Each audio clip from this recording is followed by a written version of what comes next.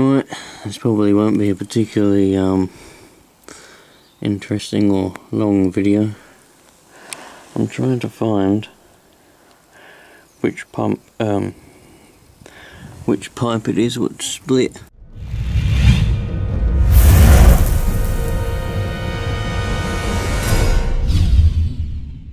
There's plenty of fluid everywhere.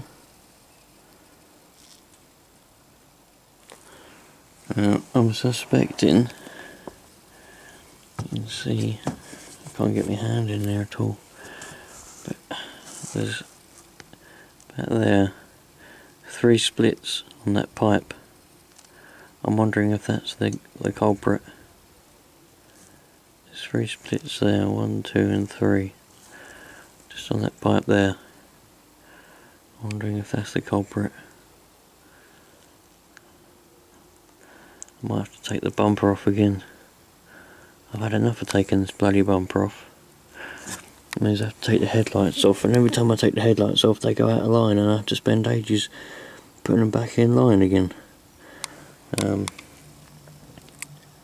can't see any other place where it might be split. But I'll have a look about. As I'm under here and see what else I need to get. Well, I've got a stubborn, you always come across one stubborn nut or bolt. I've got one here.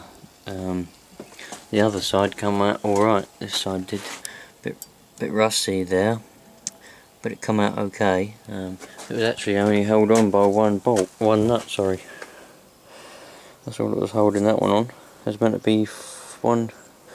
How many is there meant to be? 3. There's meant to be another one back there. It was just the middle one that was holding it on. So I'm going to have to try and find another 2 of these nuts. But so far I've got the penetrating fluid working its magic on this stubborn one in the middle here. Hopefully that will work its magic, and then we'll have nice, 3 bolts to undo. And it's just a case of, if I remember correctly, it's just a case of unclipping it from these little clips here all the way along, and the bumper should come off if I remember correctly. I had to do it last time when I installed this radiator and the intercooler.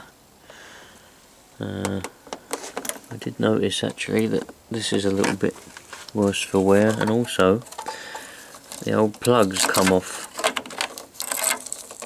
This plug came off.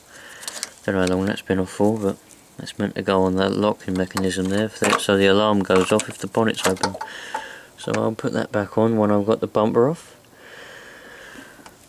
There's the old front grille. That battery I think's knackered. I've had it on charge and it just doesn't want to know, man. Just don't want to know. So it's like I'm going to have to buy another battery. This will be the 3rd battery I've had on this since it's been sitting here. Never mind. While I'm here I might try and find out what that booster leak is. I think it's that little hose down there. I'll have to have a look at it. But yeah, I've got stubborn bolt. Bloody thing. You always come across one, don't you? Don't know what them cable ties are for. Oh, that's holding that. I forgot about that. That must have been Tom what done that. Never mind. Alright then. Sweet. Well, here we are. There's the bumper. It was fairly stuck.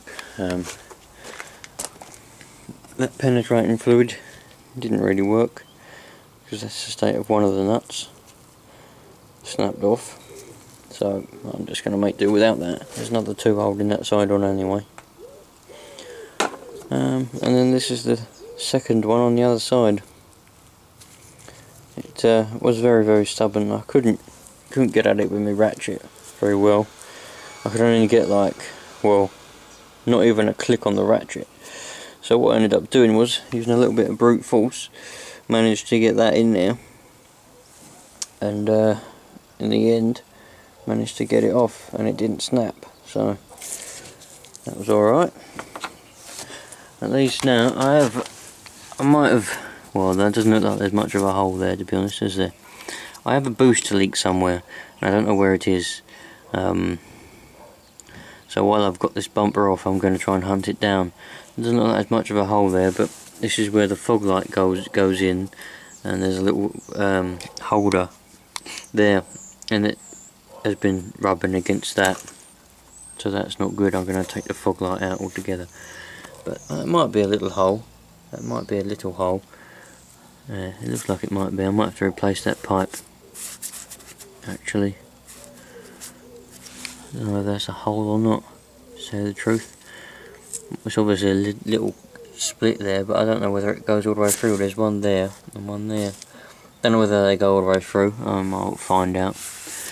That won't be difficult. But at least I can inspect the intercooler while I'm here. Got this off. At least I can inspect my intercooler. It's covered in power steering fluid, because that's where it was spraying out. It's all power steering fluid all around there. That's what that is, just power steering fluid dripping down to the floor.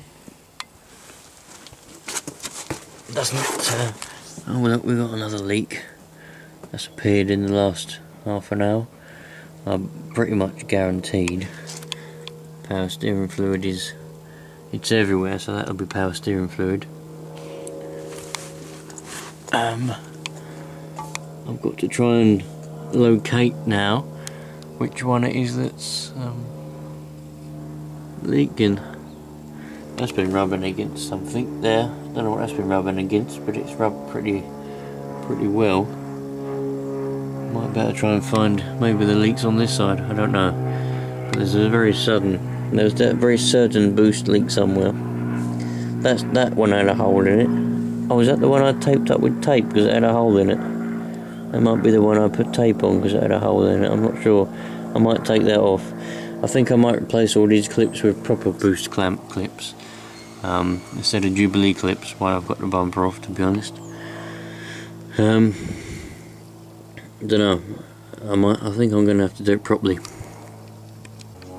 Well, I've washed the old bumper off because it was covered in power steering fluid. The only way I can see to find the leak, I've been about 4 hours on this now trying to look at it and find out what the matter is. The only way I can think of find the leak is to put some fluid in it and run it up.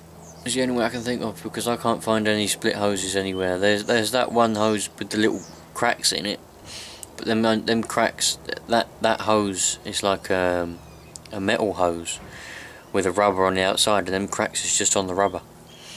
So I don't know where the leak is. I've looked all over it and I can't find an actual hole or split, anything. So the only way I can see to do it is to put fluid in it and run it up and just see where it sprays out from, and then that's obviously a leak. That's going to be the easiest and simplest and fastest way of doing it.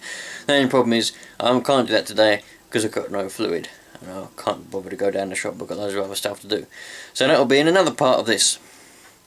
But as with everything with me and this car in particular, it takes especially long to do everything for some reason, so that's just the way it goes. I'm slowly getting there though, so we'll get there soon, don't panic.